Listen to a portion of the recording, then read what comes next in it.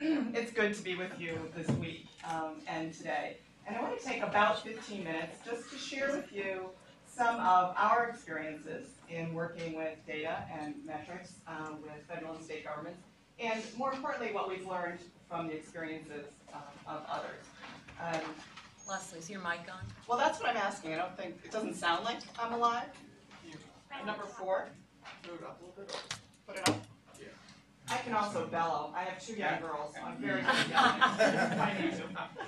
All right, it's not working. Sorry, I'll be loud.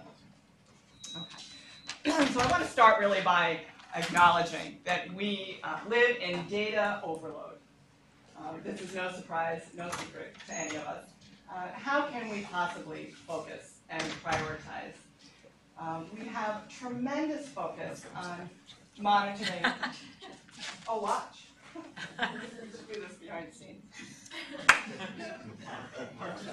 Better room. There, now I'm good. Yeah, I can hear myself. So I was describing the burden that we feel with monitoring and evaluation and the focus on these metrics. And despite the good efforts of many, we find ourselves swimming in this sea of often mediocre data, fragmented, duplicative, perhaps irrelevant, not tied directly to the metrics that we're most interested in. And so we need to work together to focus on a key set of metrics, of indicators that will serve us well, that we can measure well, and that we can use really across the strategic problem-solving continuum. Not only for monitoring evaluation, but way in the beginning, clearly and explicitly defining and identifying the problems that we want to address, doing a systematic inventory of strategies. Ultimately, of course, doing monitoring evaluation is not the only way to help us. We can use it to help inform evidence-based decision-making, use good data and research outcomes. Lots of reasons to focus our energy. Part of the problem, and the reasons we find ourselves in circumstances, is a general underinvestment in good problems. But there are a couple of other things I think that challenge. And the first is lack of good measurement. So we come back. The second is perhaps insufficient or inappropriate methods of data. And the third is our challenges create compromise. When we heard from Dr. Prof on Monday, and statistics health secretary had a big question about the denominator. What's the meaning of life?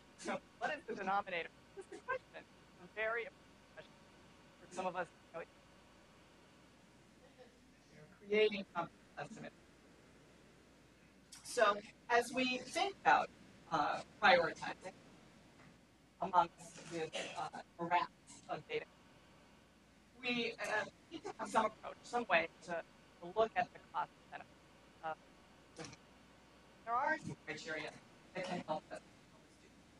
So first and most fundamental, are the data valid and reliable?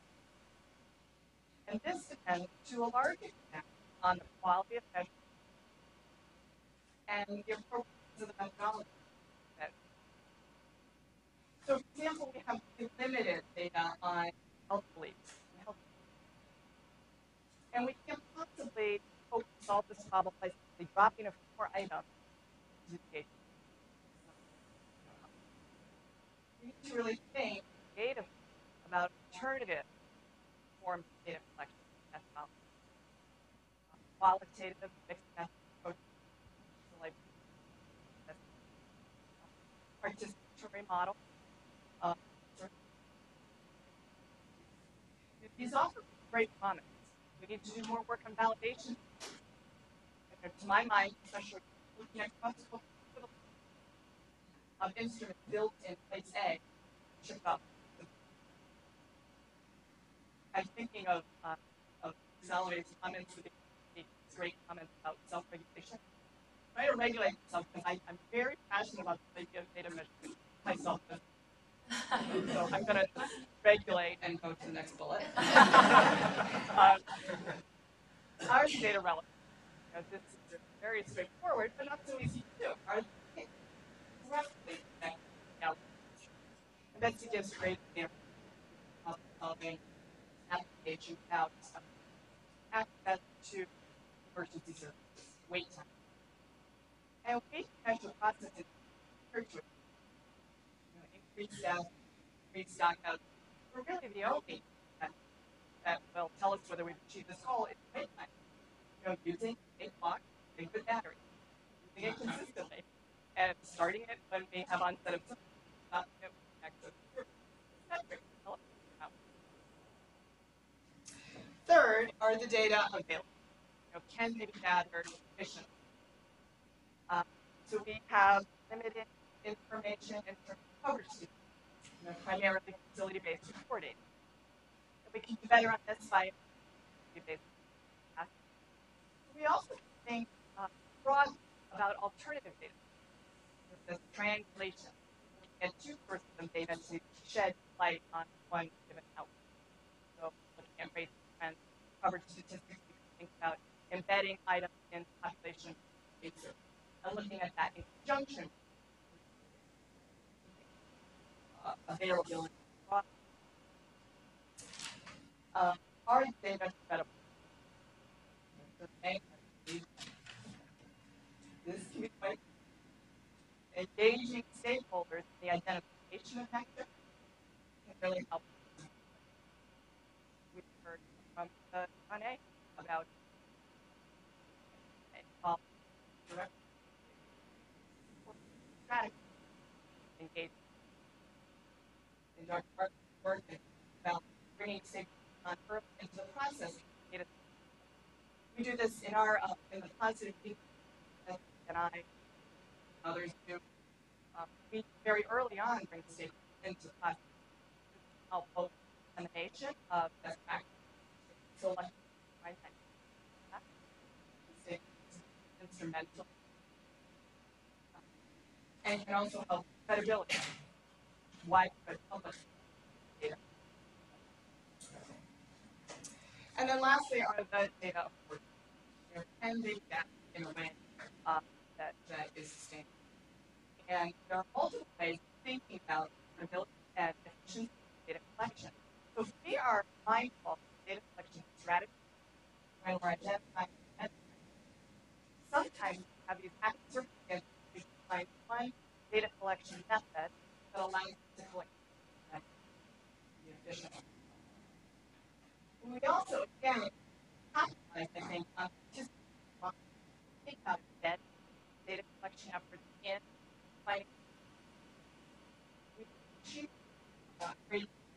This requires several things. Again, have few methods that are measured well, that are perceived as credible and relevant, that are fed back to them. And there will be investment on the practitioner side, on the front in terms of generating confidence. So these criteria can help us in thinking about relative benefits.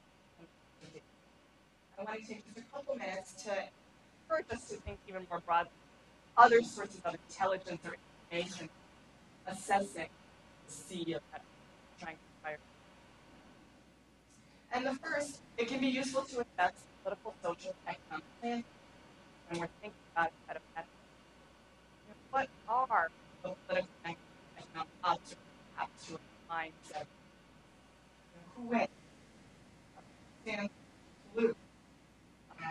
Dr. John's illustration was fantastic on Monday afternoon about how now maternal mortality is a measure. Seizing this moment, here the President of Liberia, both WHO, both on maternal mortality and both now achieving all. David in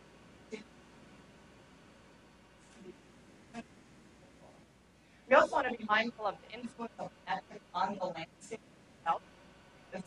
They will shape the landscape. So the metrics we choose will shape financial, how services are organized, how services then the last sort of point to maybe make with this illustration is that the landscape is, and the horizon is far away. And so there are infinite number of metrics that we can choose. Fading again. So it becomes important that ultimately we need to focus again on this key set of priority metrics that we can have confidence in, that we can measure well, and we can apply. I also want to invite us to consider alternative sources of data and innovative methods of data collection. So, use of PDAs and cell phones for frontline gathering of data on the front lines, tremendous potential here. I'm actually having a response to this picture of this Android phone. My husband is a software developer, and so he bought us these Android phones, and I cannot use it to save my life. I can't answer it. I hang up on Betsy constantly. I send these random emails, like blank emails, because there's a button that is sensitive. I can't look at the screen. But so very important to invest, obviously, in the training of the use of these instruments. No question. Again, Dr. Barple and I had time on Sunday, and so I got to hear some wonderful stories. And the scale up of IT is, in my mind, phenomenal. Training 500 health workers in the field to use computers now, and you describe them as computer folks. So this is no easy task, but certainly has tremendous potential. And I think everybody's watching Wanda, Phones for Health. What's going to happen here as this rolls out? How will this actually work? We have a brilliant MD PhD student here with exactly this interest, Lewis, and so I hope he's had time to talk with the Wandas about this. And then lastly, of course, we need to build and sustain our human capital resources. This is critical. We can have technologies and promise and ideas about a fixed set of metrics, but we need the human resource capacity. And so the first thing, really imperative, is an inventory of our talents and limitations. What does the human capital workforce look like relative to data? We've just gone through this research skills inventory in our GHLI group. Who is good at what? Where are our strengths? Where are our limitations? We don't have any limitations. Not me. No. Right. Where do we need to grow? Where do we need to build our capacity? These inventories can really be incredibly helpful. We also want to think, statistics is one thing, and building capacity in statistics and in qualitative methods of participatory models. These are skills. But in data collection, I think we have some room to move. We can be a little creative. I was involved a little bit in a project focused on frail older adults homebound in the community, at high risk for depression. And this group developed an intervention where they trained the deliverers of the meals, of the hot meals, were trained to do a 2-item depression screening scale. Highly reliable and almost, free to have done. And I'm going to share that paper with Angela if anybody else is interested. So thinking broadly about our resources. We also, of course, need to invest in our capacity building, and at multiple levels, and all at the same time. In individual training, in groups, in teams, in facility level training, and more broadly in systems. And these things need to run in tandem. Right? We can't really do one without the other. And Dr. Barple talks about the ramp up of IT there. It was happening all at once. Individual levels and system building and getting the PCs out to the rural health areas as well. And then lastly, if we decide, and I think we want to think about this, to embed data collection in delivery and financing systems, we really need to engage those partners. Really very upfront, early on, very clearly, where they believe that the metrics are relevant to their work, where they're credible, where the data are fed back in a timely way. We really can have that partnership with data collectors in the field. So all of those criteria can help us. I want to close with sort of one observation. David Berg, we worked a lot with David Berg, and he always encourages us to put these tensions right out on the table. So, and I should add here, policymakers and researchers. I think we share this tension. Experience tension in needing data and yet not wanting to share it. We need benchmarking data in order to assess our current state and determine our progress toward our goals, but it's risky to share it. It's risky on many levels. The evidence performance data may discredit a program or policy or person.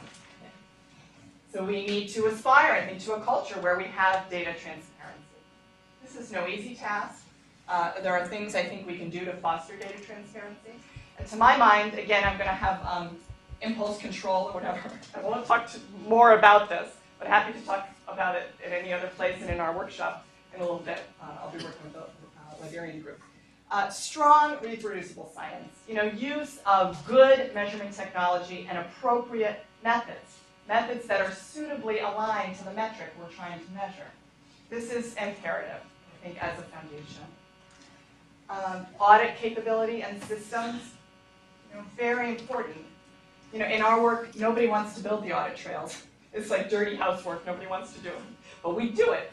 You have to do it. And this is a duty, in my view, to create comprehensive, clear audit trails where we have primary data, post-data collection, adjustments, all of the assumptions that underlie estimation models, all of these things clearly spelled out for others to review. This can be very helpful to fostering a sense of trust. And then lastly, this is the hardest to do, I think, but to create a non-punitive environment where problems, challenges, are really viewed as opportunities for learning, where we have this shared view of learning from our mistakes. Now, this is not easy either. We have struggles, bumps in the road in our research. I've had a few lately where I'm like this, and then I go, okay, wait, it's learning opportunity, it's learning opportunity, learning opportunity. But this is important to really embrace these challenges and learn how to improve going forward. Difficult to do. I'm going to pause and thank you. And then I want to just let you know, too, that people seemed interested when Peter Salovey pointed to some references and resources. And so I added this stuff to my slides and sent it to these guys at 11 o'clock last night. And I get emails back right away from Brian and Gabe. Oh, it's okay. It's no problem, Leslie. We'll have all of these articles. We'll have your slides fixed, and we'll have all of these articles in electronic form for the delegates on Friday. These guys are Superman. Very exciting. Anyway, but these are useful. Papers are useful to me, to us in our work. There's a little series of 4 in the Lancet that are useful, and a couple of others in the Bulletin, WHO and stuff. So these will be in a CD-ROM that you'll be getting as your parting gift for being with us for the week. So I'm going to turn it over to Harlan. Thank you for your attention early in the morning.